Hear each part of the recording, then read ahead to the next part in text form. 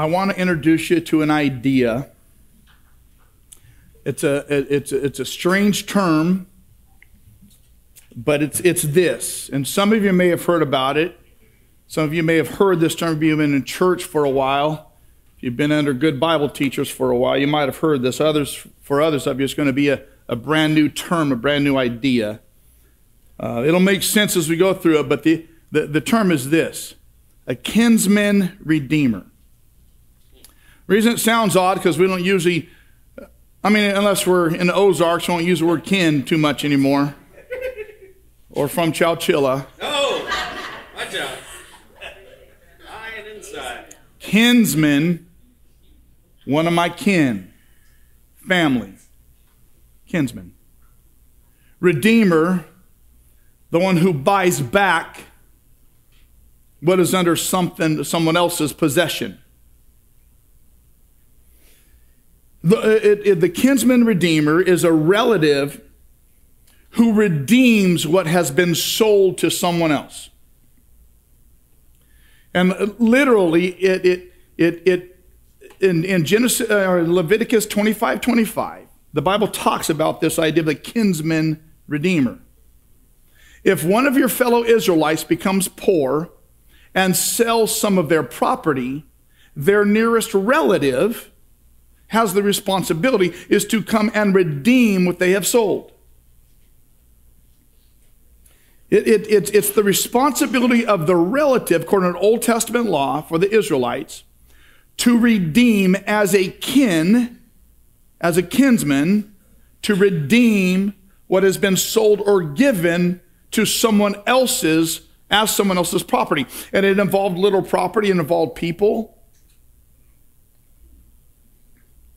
Literally, what a kinsman redeemer is a family person who buys back or restores that which has been given away or taken away. The kinsman redeemer was a male relative who has responsibility to help a relative who's in need or in danger. So the way God set it up for his people, when one of his kids was in trouble, in danger, in need, when they experienced a lack or a deficit, God established this law, this allowance for a kinsman, a kin of their family, to go on their behalf and to restore what it is they had lost.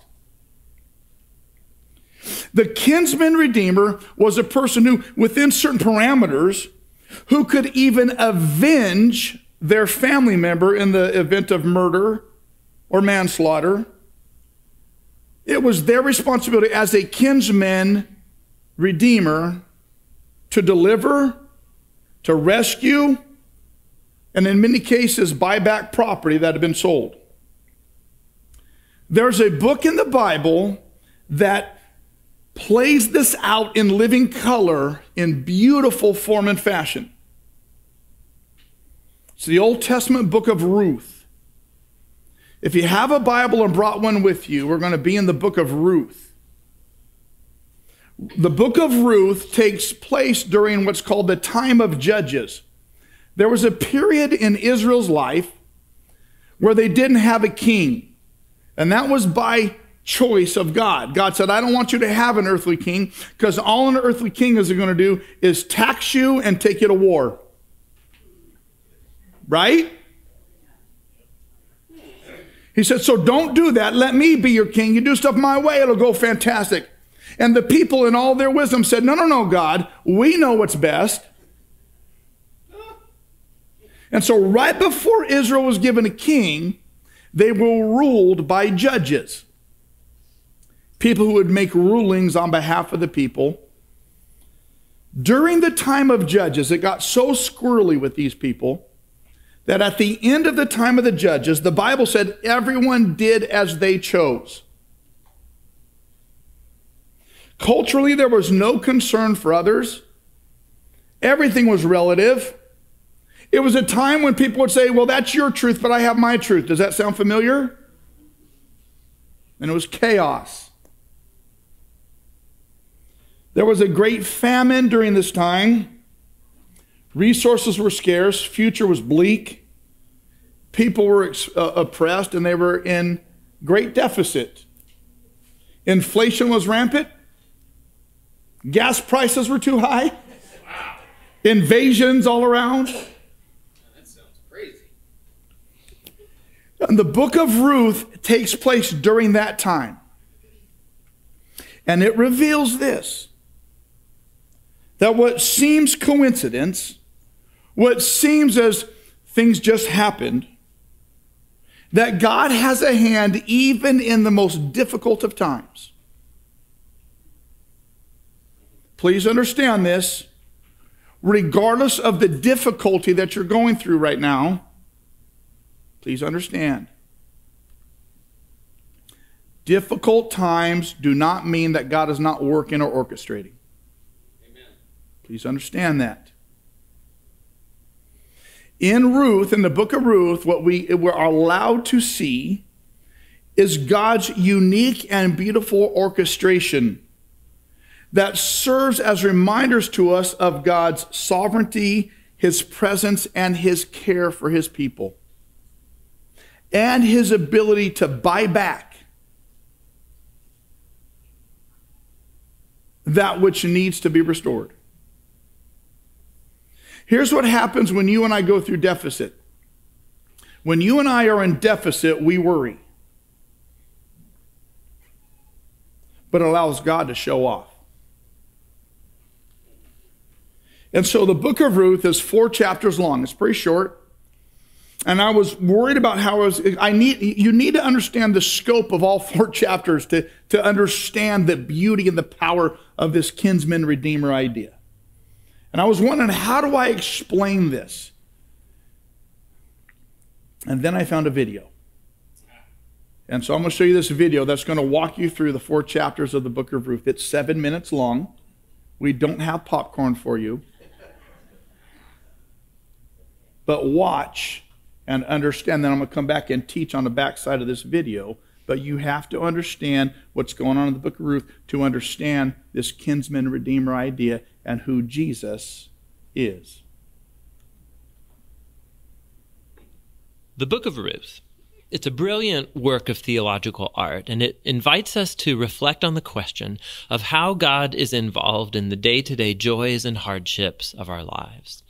There are 3 main characters in the book: Naomi the widow, Ruth the Moabite, and Boaz the Israelite farmer. And their story is told in 4 chapters that are beautifully designed. Let's just dive in and see how this all unfolds. Chapter 1 opens with this line, "In the days when the judges ruled." And it reminds us of the very dark and difficult days from the book of Judges. And here we meet an Israelite family in Bethlehem, struggling to survive through a famine. And so in search of food, they move on to the land of Moab, Israel's ancient enemy. And there the father of the family dies, and the sons marry 2 Moabite women, Ruth and Orpah. And then the sons, they die too. And so they leave only Naomi and these new daughters-in-law. And so Naomi, she has no reason to stay anymore. And so she tells her new daughters-in-law that she's moving back home. And Naomi, she knows that the life of an unmarried foreign widow in Israel is going to be very hard. And so she compels the women to stay behind. Orpah agrees, but Ruth does not. She shows remarkable loyalty to Naomi, and she says, "Wherever you go, I'm going to go. Your people will become my people, and your God will become my God." And so the 2 of them return to Israel together. And the chapter concludes with Naomi changing her name to Mara, which means bitter in Hebrew, and she laments her tragic fate. Chapter 2 begins with Naomi and Ruth discussing where they're going to find food. And it just so happens to be the beginning of the barley harvest. And so Ruth goes out to look for food, and it just so happens that she ends up picking grain in the field of a man named Boaz, who just so happens to be Naomi's relative. We're told that Boaz is a man of noble character, and he notices Ruth. And so after finding out more about her story, he shows remarkable generosity to her. He makes these special provisions so that the immigrant Ruth can gather grain in his field. And in doing so, Boaz is actually obeying an explicit command of the Torah to show generosity to the immigrant and the poor. Boaz is so impressed by Ruth's loyalty to Naomi. He prays for her that God will reward her for her boldness. So Ruth comes home that day, and Naomi finds out that she met Boaz, and she is thrilled. She says Boaz is their family redeemer. Now, this family redeemer thing, this was a cultural practice in Israel where if a man in the family died and he left behind a wife or children or land, it was the family redeemer's responsibility to marry that widow, to take up the land and protect that family. So Naomi, she begins to hope that perhaps there might still be a future for her family. Chapter 3 begins with Naomi and Ruth making a plan to get Boaz to notice their situation. So Ruth is going to stop wearing clothes of a grieving widow, and she's going to show signs that she's available to be married. And so Ruth goes to meet Boaz on the farm that night. And as she approaches, Boaz wakes up and he's totally startled.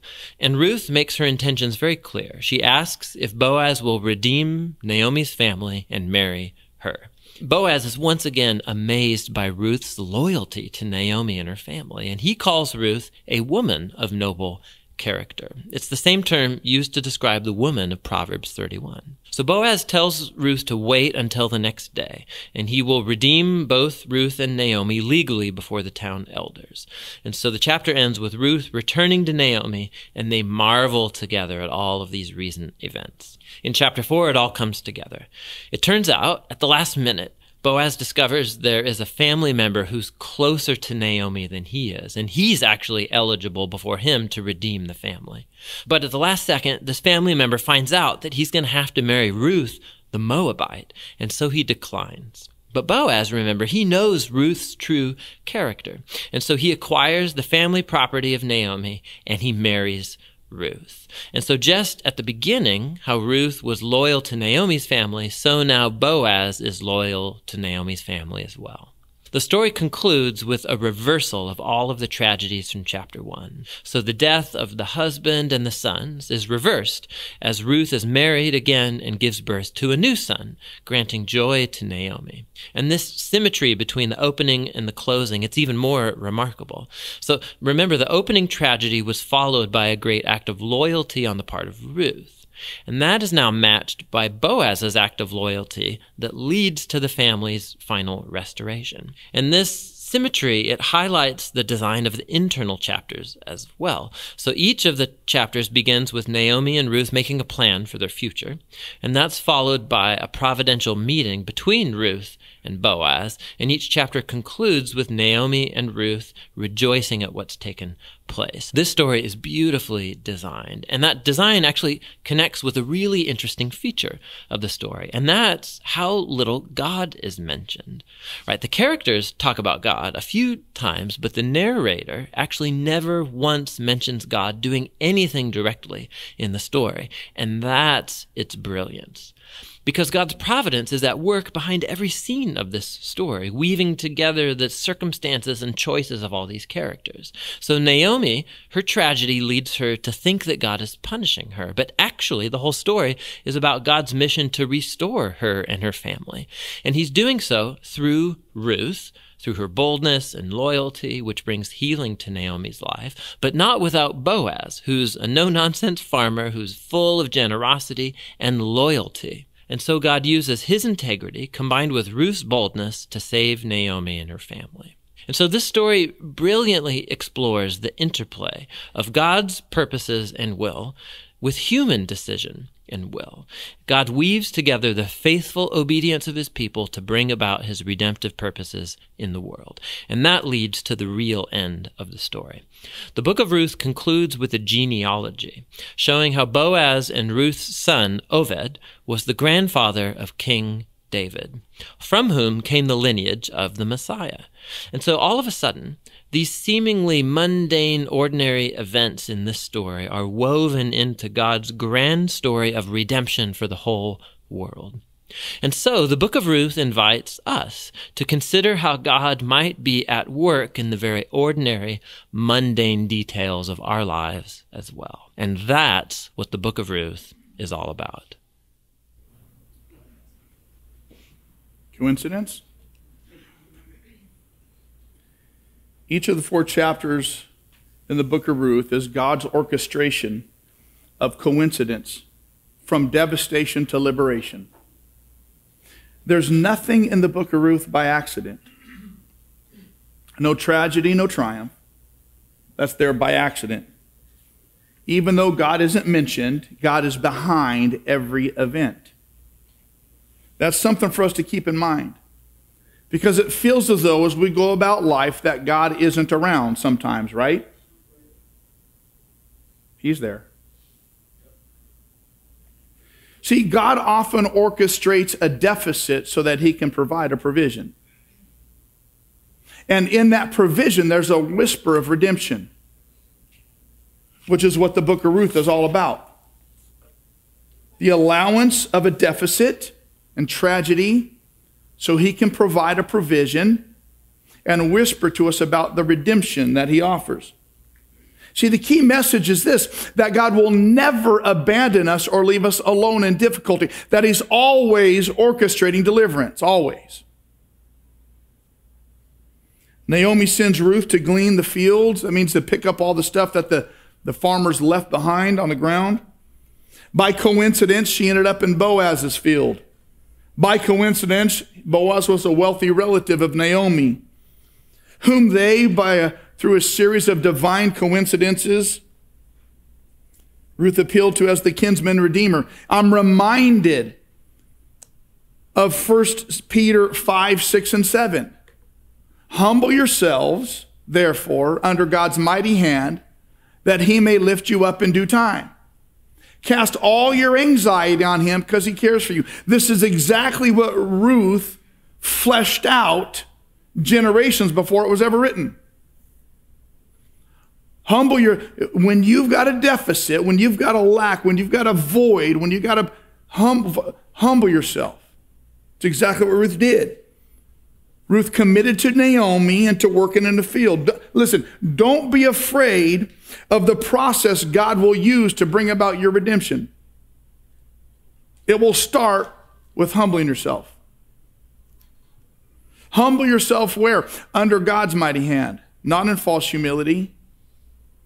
Ruth submitted herself to God's care. She said, I'm in a spot right here I don't know how to get out of. I'm in a spot right here I can't manage. I'm in a spot right here that's bigger than me. And I'm going to submit to God's hand. She said, God, I give you permission to do in my life and with my life whatever you deem best. I'm going to place it under your hand. That's hard to do, especially when we're in one of those spots. We want to wiggle out of it. We want to work our way out of it. We want to do something to make God do something for us. And it's just placing ourselves, submitting to under his hand. And the promise is in due time, he'll lift you up.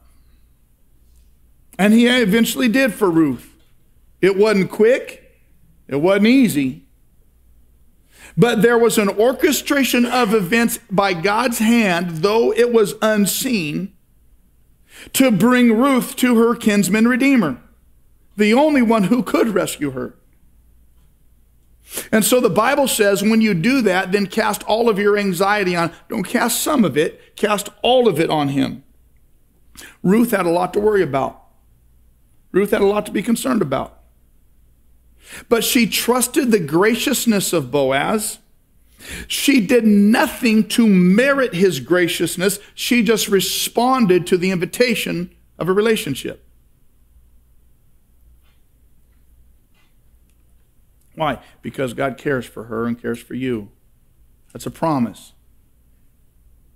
Ruth lived in the fulfillment of the promise of redemption. See, the big point about through the whole book of Ruth, the big point about all the coincidences and circumstances in our lives that we find ourselves with, all the deficits, all the lack, all the loss, the big point of it all is that it's about Jesus. It's calling us back to him as our kinsman redeemer, as the only one who can fill the voids, who can fill the deficits, who can fill the losses. The male relative who has the responsibility to act on behalf of the relative who's in trouble, who's in pain, and who's experienced loss. See, in the Old Testament, God, they called him Yahweh. He was Israel's deliverer. He was the one who promised to defend. He was the one who promised to vindicate them, both as their father and their deliverer. In the New Testament, it was Jesus, who was presented as our kinsman redeemer. Did you know that Jesus relates to us as his brothers and sisters? Did you know that? They're God the Father, but Jesus relates to us as our brother and sister. Let me prove it to you. Hebrews 2. Both the one who makes people holy and those who are made holy are of the same family. So the one who makes us holy is Jesus by his death and resurrection, and the ones who are made holy is us who are sinners. We're both of the same family. So Jesus is not ashamed to call you guys what? You ladies what? So Jesus is presented in the New Testament as our kinsman redeemer, who relates to us both as our brother and sister and as God, who redeems us out of our greatest need, like only he can. See, Ruth was the one who was in trouble. Ruth was the one who was in need.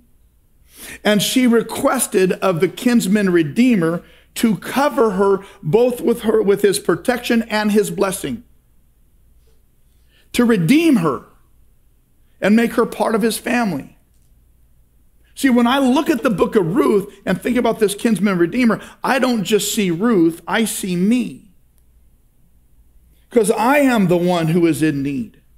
And I am the one who needs rescue. And I am the one who needs protection. And I am the one seeking favor. And I've asked my kinsman redeemer to cover me with his protection and with his favor. To buy me back, to buy my life back when I've sold it to evil. To reclaim for me what has been taken away from me. See, the Bible says that the thief comes to steal and to kill and to destroy. But the kinsman redeemer has come to redeem life in its fullness. Jesus, my kinsman redeemer, has had compassion on me. Jesus, my kinsman redeemer, has been merciful and gracious towards me. Jesus, my kinsman redeemer, has bought me for himself. Jesus, my kinsman redeemer, has purchased me out of my curse and out of my destitution and made me a part of his loving bride called the church. And God will allow or orchestrate deficit, loss, and voids in our lives to draw us back to himself as the only one who can fill those.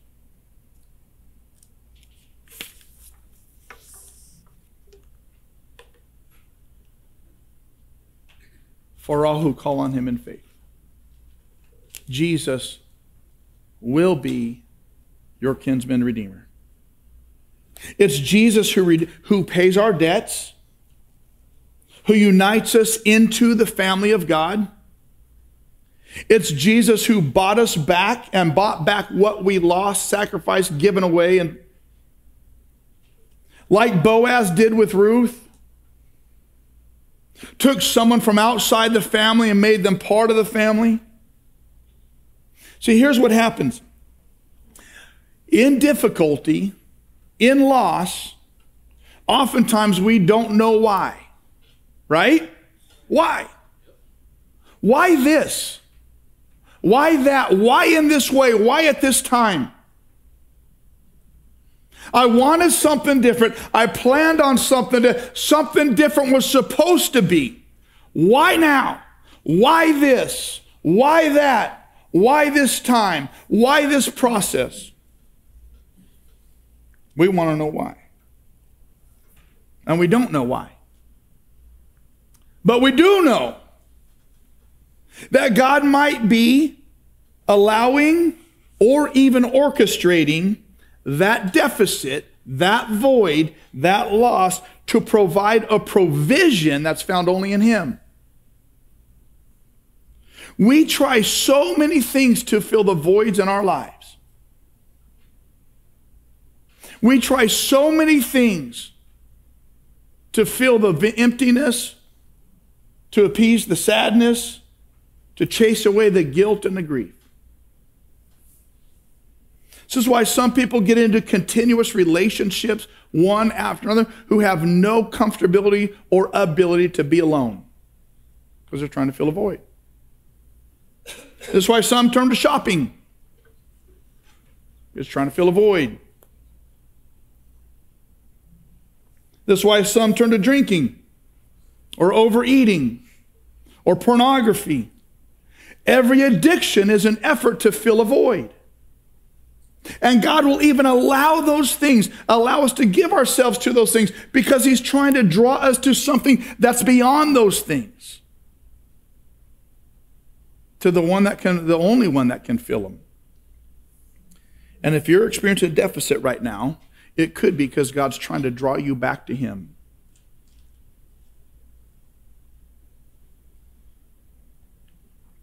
My grandma, early Wednesday, in the hours Wednesday morning, experienced her full redemption.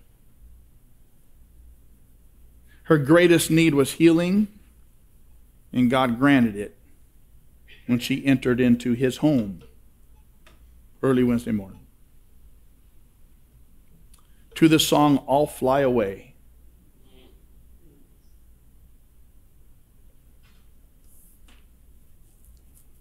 She experienced God's provision in beautiful fashion. I get it. This last Sunday night through Tuesday night, we were in, 9 of us from our church and our ministry was in Phoenix. And after the event was over, we should have been at spring training, but I understand the general managers of the Major League Baseball don't have quite enough money after going through COVID. So the season is on hold. We had a bunch of hours to fill between the event and the airport. And so I was invited by one of our pastor friends to go, in his words, plant freedom seeds in the desert. Go shooting. So we went and bought a bunch of ammo, headed to the desert. What I was assured was a sure thing. They knew exactly where they were going. 2 hours later of looking for a place to go shoot, I finally had to call it and go to the airport. 2 hours. 9 of us stuffed in 2 little cars driving around the Arizona desert looking for a place to plant freedom seeds. You can imagine a little bit of consternation, a little bit of anxiety, a little bit of like, seriously? Because of that, we took this little route to the airport, and right before we got to the airport, we had to stop and get gas. And after we got gas, I noticed my friend Cam talking to someone who was inebriated about Jesus. And so I walked over and saw what was going on, and Cam handed the ball off to me and let me run with it for a little bit. You never do ministry alone. You always do it in teams. I want you to understand that. This guy's name was Porky. And he was drunk. And I cut to the chase with Porky, and I pointed on his chest, and I drew a shape. I said, Porky, here's your problem. It's not that you're drunk. Your problem is you got a God-shaped hole in your heart, and you're trying to fill it with booze. And you've had that God-shaped hole in your heart from day one, and the only thing you've looked to try to fill that void has been alcohol, and it is absolutely destroying you. He said, yeah, he was young. He said, yeah, I've got psoriasis of the liver. I'm a diabetic. And I poked his chest again. I said, Porky, here's the deal. You're going to die real soon. And when that happens, you're going to face God. And when you face God, why is He going to say, come on in and share your master's happiness? And Porky said, well, I don't know. I said, well, Porky, I'm going to tell you how to be sure. And so we talked through that. But I know the guy's drunk. I've talked to drunk people before. And sometimes when you're drunk, you don't remember everything that was said the night before, right? And sometimes you don't remember what you said the night before. And I said, Porky, you're going to forget most of this. But when you sober up, I'm going to do you a solid. I took out my wallet and I got a receipt from it. And I tore off my signature in the card. And I wrote on the back of the receipt, Jesus, I'm a sinner and I'm a drunk. And I'm sorry for my sin. And I believe you died on the cross so I could be forgiven. I don't really know what that means, but I'm going to ask you to come into my life and make me a new creation. And I folded it up. I said, Porky, when you get sober, put it in this pocket. I want you to read this prayer and think about it. See, Porky had this hole in his heart, this deficit that God allowed. Porky was trying to fill it with something that was never going to fill it. And God allows those deficits in our life so we'll turn to Him, the only one who can fill it. Porky said, is that prayer the prayer that Joel Osteen prays? He said, do you know Joel Osteen? I said, yeah, Porky, I know Joel. And he told me to tell you, don't send him any money. He's got enough.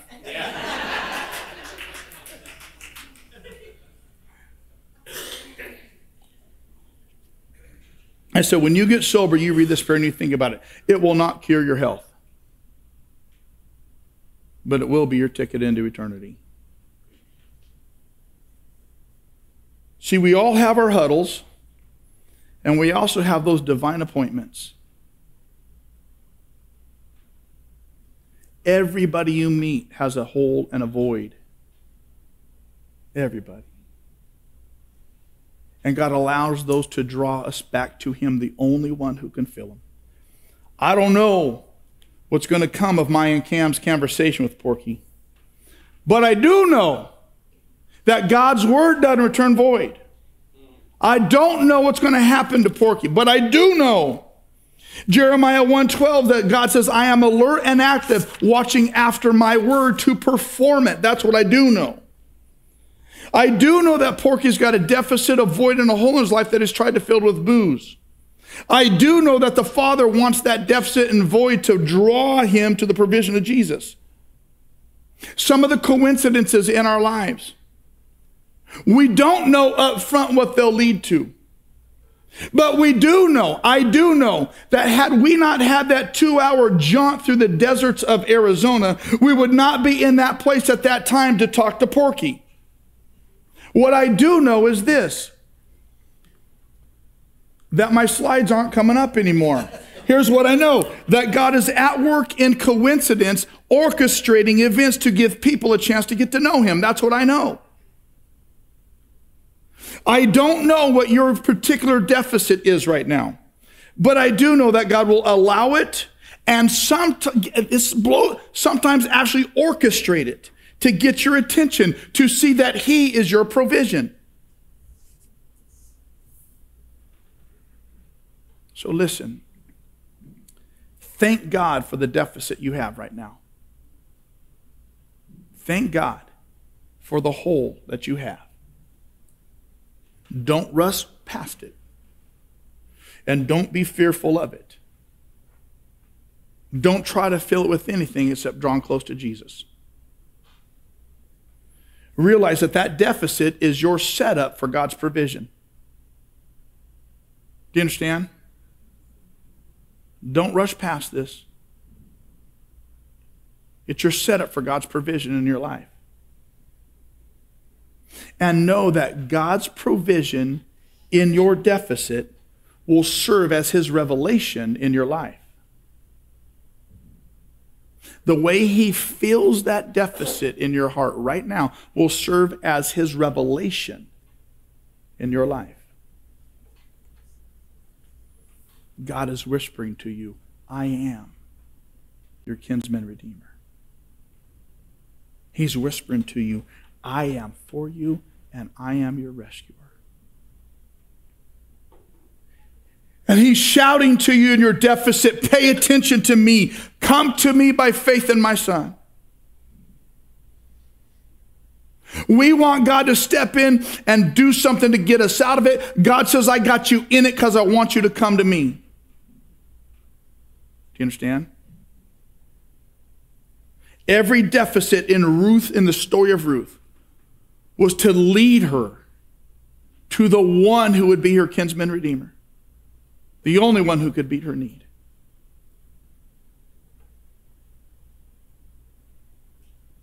Don't miss him. I want you to pray with me. Father,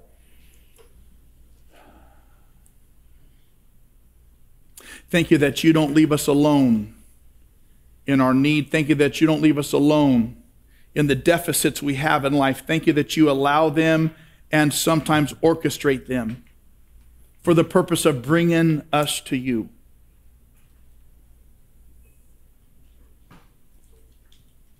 Father, I pray in this moment that all of us, we have those holes, we have those needs, we have those things that we feel are lacking. Would you help us to allow you to be enough? To just allow you to be enough. Help us not to fill them with other things. Help us not to try to fill them with other people. Father, would you just be enough? You are enough. Would you allow us to trust you that you are enough?